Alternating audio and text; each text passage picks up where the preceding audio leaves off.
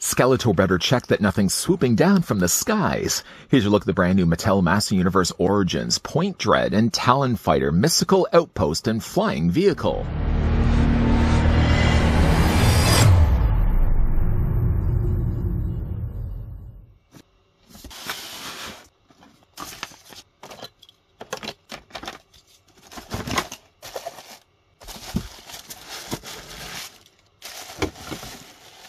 With the mighty Talon Fighter perched atop its eldritch arch, the mysterious Point Dread traveled through time and space before Sorceress merged it to Castle Grayskull.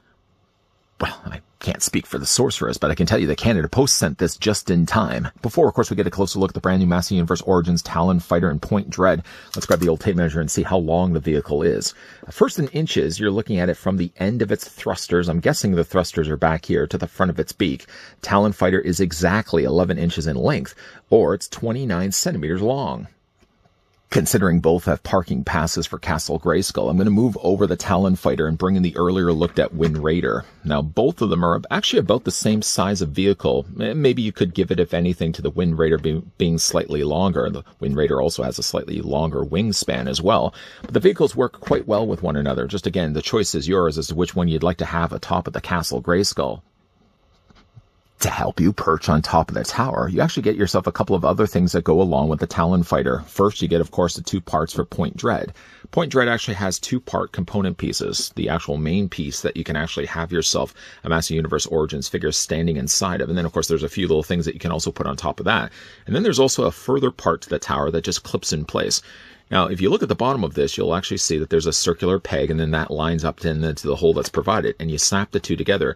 These bricks will also align with one another rather nicely, and you have yourself basically the formation of Point Dread. The only thing that's then left to do is you actually get this extra wooden piece as well that has these extra pegs. These will be the things that he attaches the talons onto.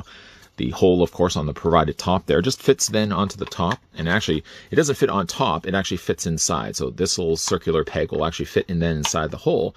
And then you got basically the workings of Point Dread. From there, you're going to take yourself then the Talon Fighter. And if you look on the bottom of Talon Fighter, it's basically all just the continuation of the same circular pegs. Then those will plug then on top of this. And then you got yourself Talon Fighter plugged in place and on top of Point Dread. The thing about it, though, you want to make sure that everything is lined up properly. Like I didn't have it lined up properly right there. And if that was the case, you'd have, of course, a little more issues with Talon Fighter balancing in place. That's what it looks like on top of Point Dread. Nice way, of course, displaying. I'll be bringing back in Castle Grayskull that we looked at in an earlier review. And I'll, of course, show you guys what that looks like on top of the tower. Some assembly, though, was required. I'm just going to take, actually, Talon Fighter off here for a second. We're going to go back to Point Dread more in a moment. Talon Fighter, though, some assembly was required. You probably already saw the amount of things that were inside the box. First of all, the satellite dish is something that's removable. One thing that's really neat, though, is that you can swap this out then with a pair of blasters, and the same thing then can be attached to half of the part of Point Dread. But you had to install the wings. Those were one things that had to be installed. You also had to include or had to install the bottom talon pieces. Does this have talons? It does actually have talons, Napoleon Dynamite. These just slid in place. And actually, while you are sliding these in place, you want to make sure that they're lined up because they actually sit inside of grooves. And if the grooves aren't lined up properly, the talons won't completely snap in place. And then basically the only other thing that was required is just taking your figures and then sitting them inside the canopy. Happy to report already that the stickers were already assembled and already applied. Stickers were applied to the side of the canopy here. Stickers were also applied to the back thrusters. And if you were to open up the canopy, it just involves you getting your finger inside there.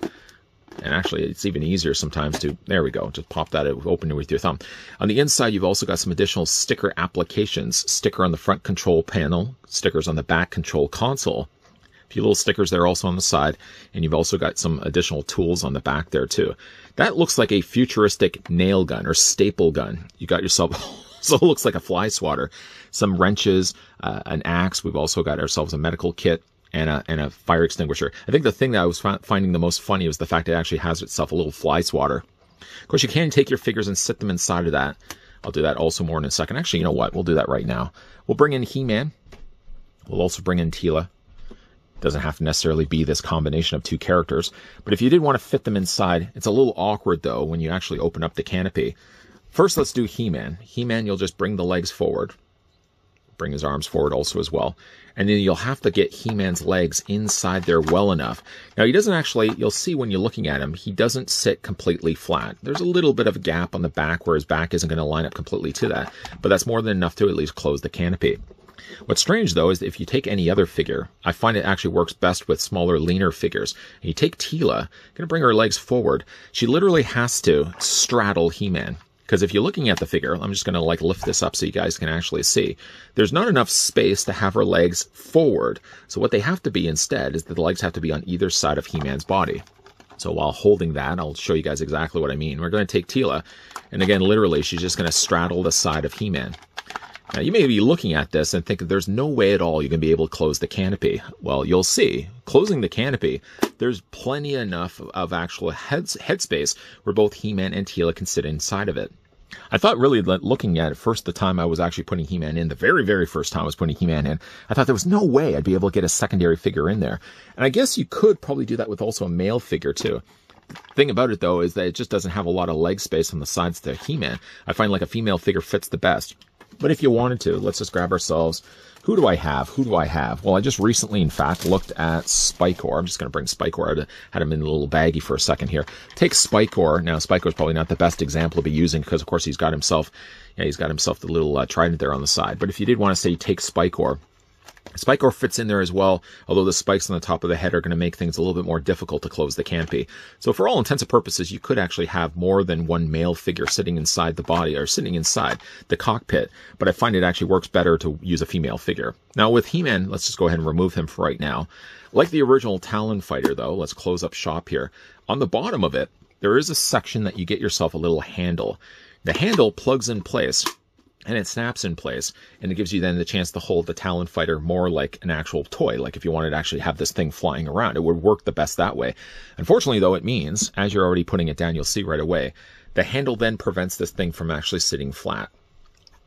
Good thing about it, though, is if you did want to remove the handle is removable, and the only thing it plugs in place by is this circular peg, and it fits then inside of here. There are no side snaps, no little ledges of plastic.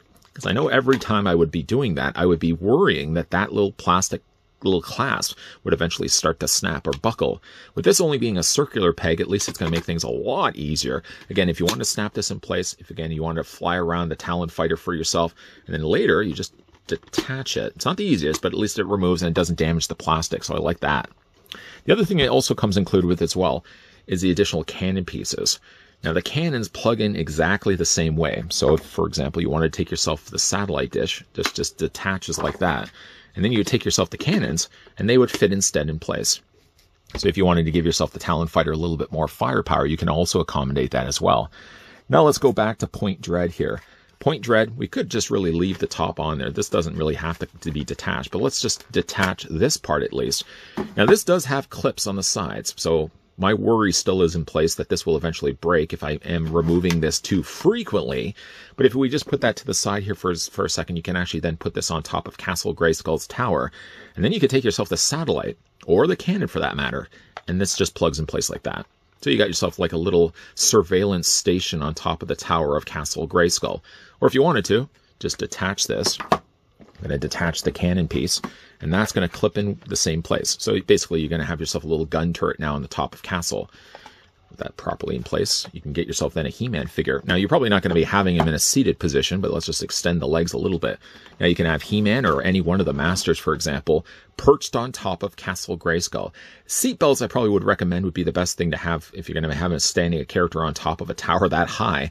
But yeah, you can have yourself like little He-Man with a gun turret. So that, I like certainly the touches of that. Yeah, it's a really interesting set. Now, of course, you guys probably will also want to see what this looks like with Castle Grayskull. I'll bring in the castle for a second. Now, again, you can either have it just as the tower, a little turntable, a little turret station, or again, if you wanted to turn into Point Dread, it's just a case of it's taking the two pieces and attaching them together.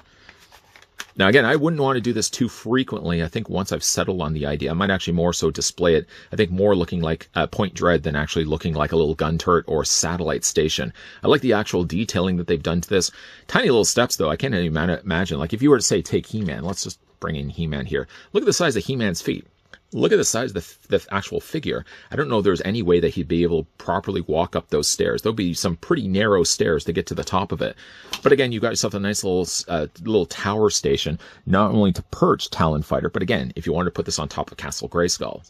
So bringing in Castle Grayskull right now, we're looking actually at the top of the tower here. I have already taken the time of detaching Point Dread, so at least we're only going to be using the top half of it. And when you are lining it up, once again, you're going to take yourself the bricks. And if you're going to line them up right here, you'll see open sections for the top. And those just line up in place. And you can snap Point Dread in place. So now you've got the top of the tower right there with the additional extension of Point Dread. For all intents and purposes as well, just going to detach this. For all intents and purposes, you can also as well take this piece, and this also plugs in place. Although it doesn't plug in place, what it does instead is it sort of sits against the tower. Can you see that right there? I mean, there's the opening back there as well, so you can have yourself your figures perched on the back. And you could also you could take the top of Point Dread, you could also attach it where we had it before, and you could also give yourself the full tower.